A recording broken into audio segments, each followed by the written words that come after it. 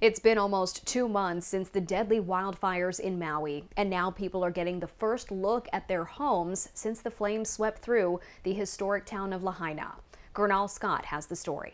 It's an emotional day in Hawaii. Residents of the burned-out town of Lahaina returning for the first time since the deadly wildfires that killed dozens back in August. Many are coming home to little more than ashes, the fast-moving flames virtually wiping out entire neighborhoods.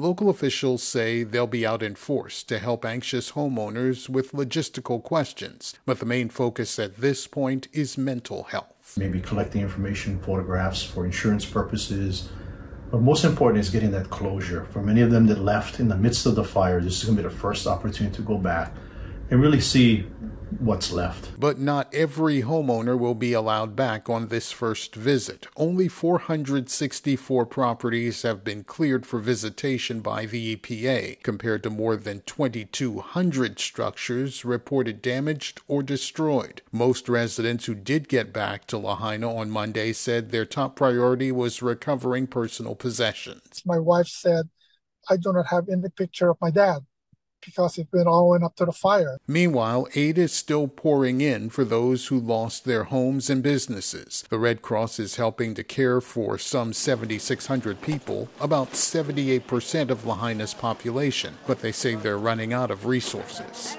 We're looking for more of those, more partners that can come alongside us for this journey and keep this investment moving forward. West Maui is set to reopen to tourists on October 8th, but many locals say it's just too soon. Gernal Scott, Fox News.